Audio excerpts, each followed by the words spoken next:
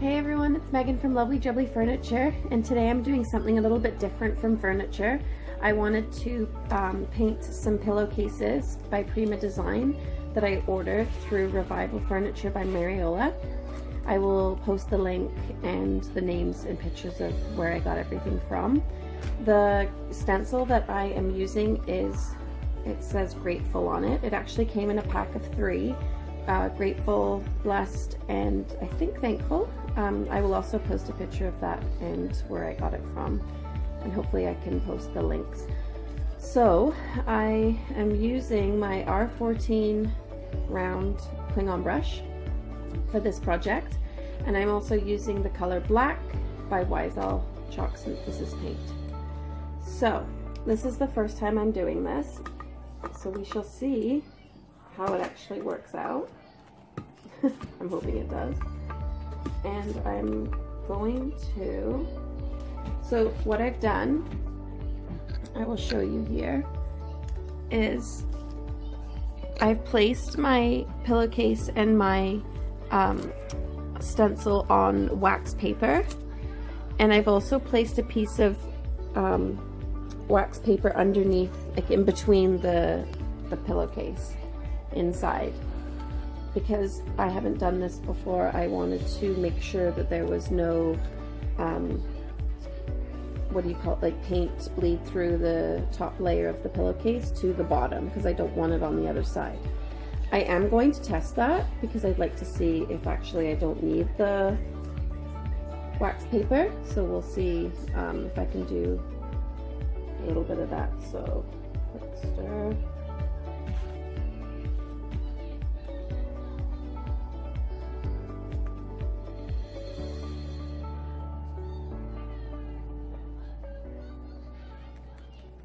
And you're just going to dab the black paint over the stencil. You can tape the stencil down. That might actually be a good idea. I didn't. I'm just holding it down. You don't want too much paint on your brush and then putting too much paint onto the stencil, because it could go underneath, and you don't want that, like underneath the stencil. So I also haven't, I don't know if I said this, if I tested it out by washing the pillowcase with the paint and seeing if it comes off. I'm going to do that so I can show that afterwards. I do know by watching a few other videos of examples that it does not wash out. And also from having paint on my clothes, it won't wash out, which in this case is good for us. So I don't know if you can see, I'll show you a bird's eye view of what I'm doing in a minute. It's just hard.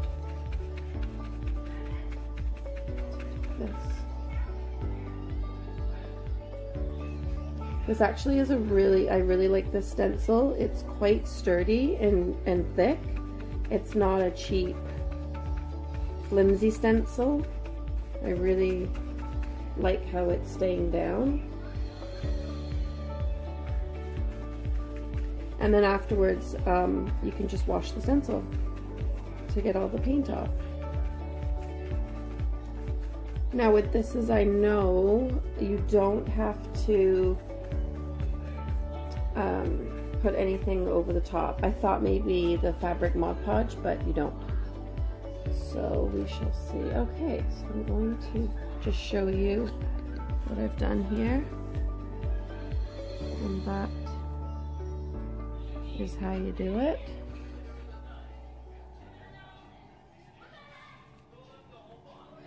And as I lift it, so I see here I got a bit of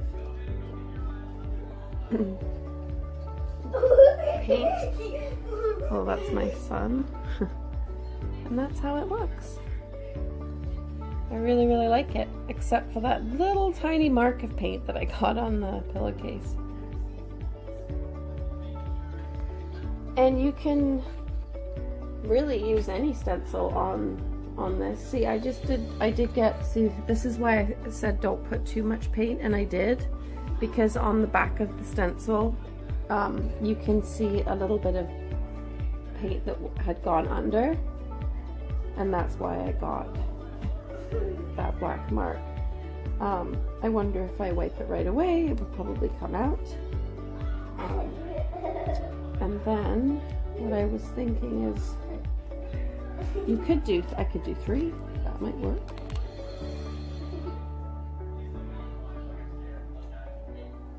I don't know. Let's see. What do you think? I think 3 maybe. Let's try it. This could be our tester one. Now, I'm going to see if I can not...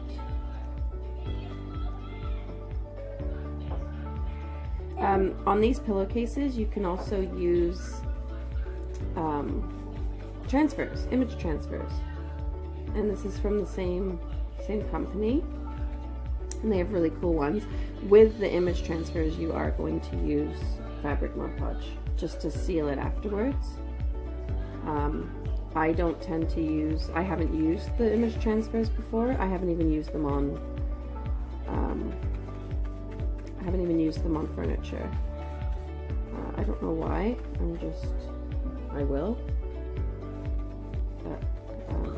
But yes, you can, I know that Mariola from Revival Furniture has done a few videos on the image transfers, and also using the stencils that they provide on napkins.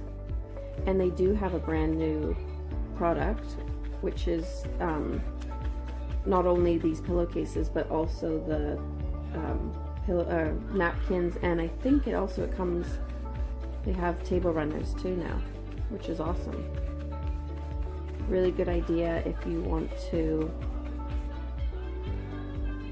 have a new set for your table.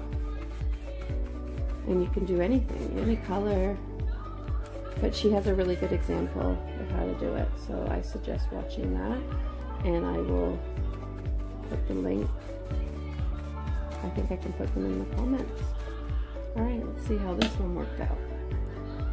So, I did not, there's a little swirl on the bottom of this word, and I didn't actually put it on the other one.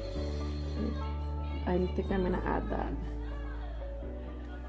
because then that will get rid of that mark. So I have some toilet paper, or tissue I guess, on the side.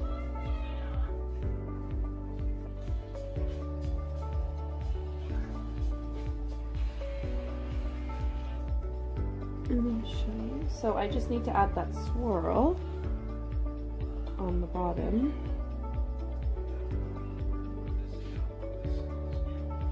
Because I forgot.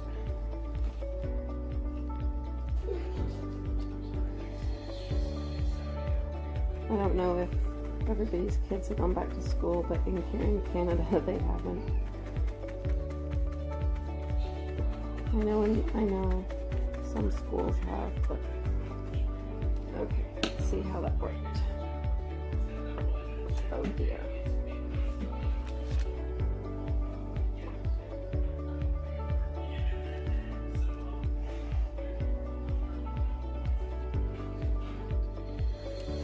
So that's 2 of them already. My only mistake is that mark there. So yeah, so that is how you do it. You could probably use a different stencil, and I would suggest taping it down, which I didn't do. But yeah, I think I like how it is turning out. I think I'm going to do one more on the bottom, and I will show you the final picture. You can also wipe the stencil down on the back. So remember how I talked about the paint bleed through and that I put wax paper in the pillowcase? I just wanted to show you that it turned out perfect and did not bleed through the other side. See, nothing on the wax paper and nothing through the fabric, which is really, really, really good and good to know. And it didn't feel wet. The paint wasn't wet on the fabric. And I really, really like how it turned out. So you don't need the wax paper in between. You can if you want to. But I don't feel like with this turnout that you don't need it. And that's also why you don't use a lot of paint on the stencil. I hope this was helpful, and I hope you enjoyed watching. Thank you so much, guys.